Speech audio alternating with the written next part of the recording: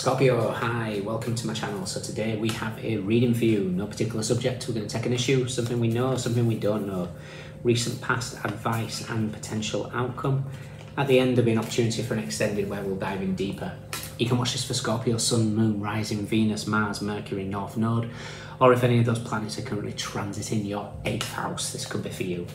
Once again, thank you for the continued support in whatever format it comes, liking, sharing, subscribing. If you haven't subscribed, please consider it. It's the easiest and fastest way to grow the channel, it's very much appreciated.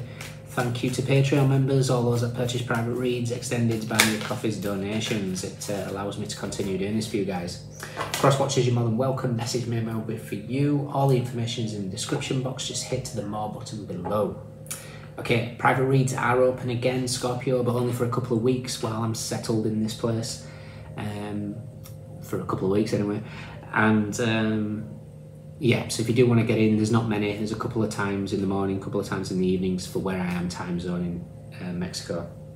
So if you do want to get in, please jump in quick. Okay, so Scorpio, 2 more.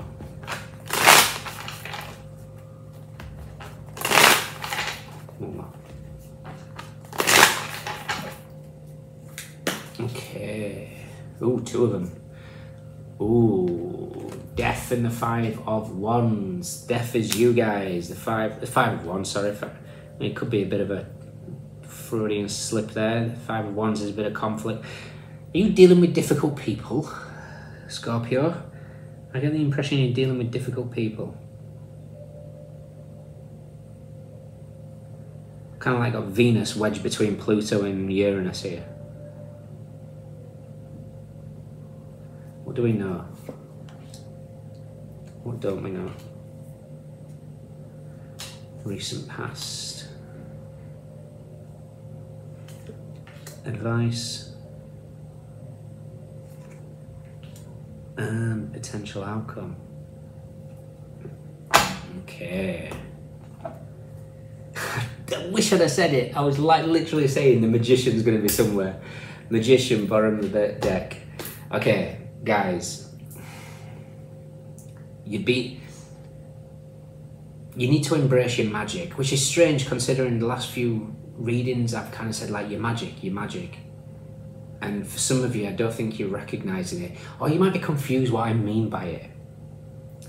When I said magic, I didn't necessarily mean hocus pocus. You know, you could do if you've got the ability, fantastic. I mean Scorpionic energy, Scorpionic magic is the alchemy of the soul, where pain becomes power and vulnerability becomes strength. That's Scorpionic magic. That's the magic I'm talking about. And to truly step into Scorpionic magic, you need to embrace your deepest fears. You need to transform them into your greatest strengths, which is what you're doing here. But there's something that's bothering you in the terms of, I feel like there's a person here. This 5 of Swords, there's a particular person. Or it could be just people in general. Something's rubbing you the wrong way. It's reminding me of something I read the other week. Just think of difficult people as sandpaper. They may rub you the wrong way, but eventually you'll be polished and shine brighter. And that's kind of what's going on here. There's a shift that's taking place in your life, a huge shift. And I think the universe is asking you to assess what's repeated in your life. What energies keep repeating? Do you have the same arguments? Do you have the same ego battles with people? If it's the same, it's a lesson you've not learned, you've not seen. 5 of Swords and Death. What we're aware of is the Wheel of Fortune. The wheel is representative of cycles, so this is something that's repeat. Eat, sleep, repeat. Do you engage in arguments when you should really walk away? Because sometimes you have to realise some battles are best won by not fighting them. You know, you kind of just stay still, let things be. What we're not aware of is the Queen of Swords. The Queen of Swords is a powerhouse when it comes to recognising what needs cutting away. and doing so with truth, with a sharpness, with the ability to do it from an intellectual platform as well. There doesn't have to be anything nasty about the Queen of Swords. She can be if she wants to be, and don't get caught up in genders. But you've got the ability here to cut through the rubbish, essentially. I think you might be assessing your relationships here, and when I say relationships, it doesn't have to be romantic. This is all types of relationships. And I think you're recognizing something here, and you're willing to do something about it. The recent past is the Tower. So the Tower is that Mars energy. Mars is currently in your sign, giving you an oomph. I'm going to be looking for the Five of Cups. Five of Cups, yes, it's kind of disappointment, but it's Mars in Scorpio. So I just want to see what's going on with you guys. I think this has come through today to realise that either there's confusion about your magic, you know, if you're thinking the magic is outside of yourself in creating a manifestation of some kind. Like I say, if that's a skill that you've got, absolutely incredible. However, this is about embracing pain, becoming vulnerable and powerful. The advice, the Ace of Swords, evolve and expand. There's a breakthrough coming. There's some sort of truth that's come to the surface here, which might have took you on a little bit of a spin, or you might have given a truth that's put somebody in a spin. I'm going to check out the Six of Swords as well with the 5 plus the 1. So whatever it is, it's going to have you navigating away from whatever this energy is. If this is a friendship or a romantic partnership, I think that you've recognised now you're dealing with somebody very, very difficult, or there's just something that just doesn't quite tick your box anymore. It's like you're not getting what you put in, and now there's a shift. Someone's having a realisation about this shift, so maybe you've pulled your energy away and now they're scratching their heads. But there's just something here about recognising the lesson that needs to be learned, so whatever's repeated in your life, but ultimately to step into your magic. And when I say magic, I mean alchemy. Yeah, I never like to see these two together. Magician and the moon, it feels like there's somebody in your environment that's not 100% fantastic, if I'm honest. With the Eight of Swords, it's something you might have closed your eyes to, but you've had some sort of aha breakthrough at the moment. 10 of Cups, could be a family member. Ooh, I just heard narcissistic sister. So that's for one person at least, anyway. Interesting. So yeah, tap into your magic, because your outcome is the Ace of Cups. A beautiful new beginning, an emotional new beginning, recognizing where you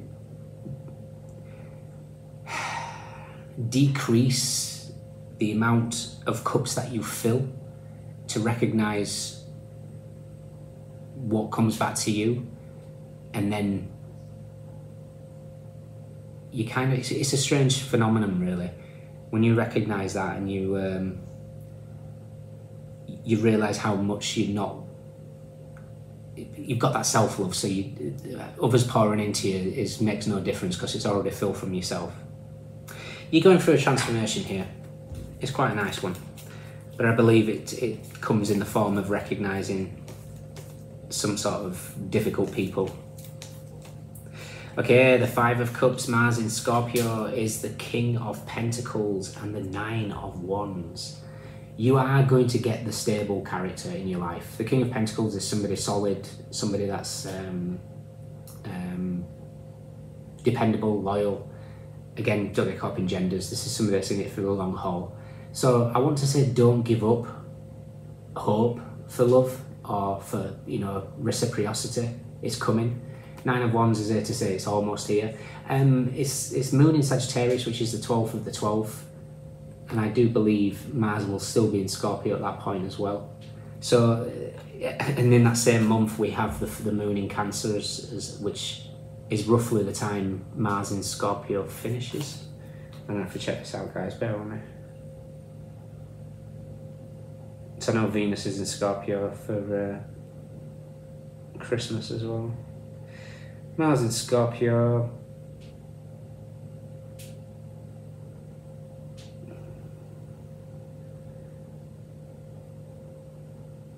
No, it's not. It comes out on the 24th of November. However, if you follow Vedic astrology, it's the 16th of November to the 28th of December. But either or, there's an opportunity that's coming here. There's going to be some sort of stable energy coming into your life, reciprocated energy from friends, or a partnership that's worth the long run. Saturn has shown you some tests. The world is with the Eight of Cups. So we've got Saturn and Saturn in Pisces.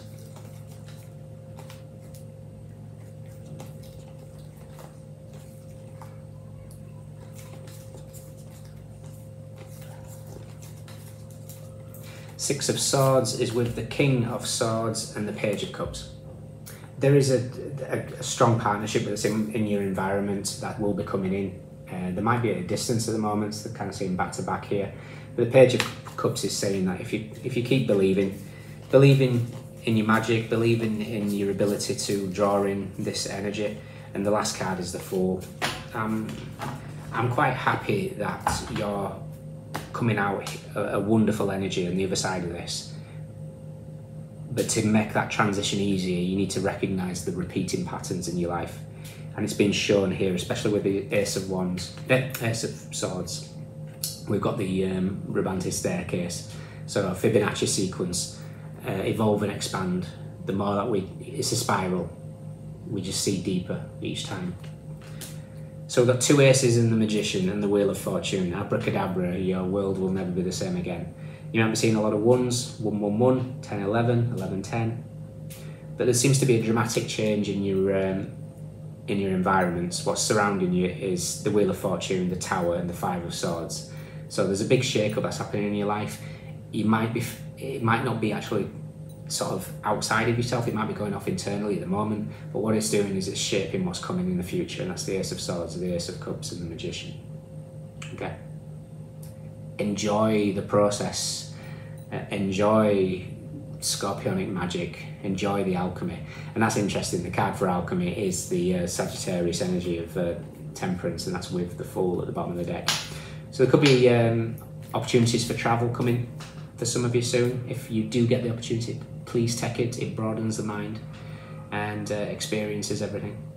Okay? In your extended, I want to see this. I'm going to be checking out what these aces are all about. We'll take the energy of the aces and we'll mirror this reading, see what we get. If you can join me, fantastic. If not, let me know if this resonates. We have Venus in Aquarius, we have Sagittarius, we have Scorpio, we have Aries in Scorpio, Gemini, Virgo, Cancer, Pisces, Jupiter in Gemini, Mars in Pisces, Capricorn, Cancer, Mercury in Cancer, Moon in Libra, Saturn in Libra, Aries, Mars in Scorpio, Moon in Sagittarius, and Moon in Cancer. Swords, Cups,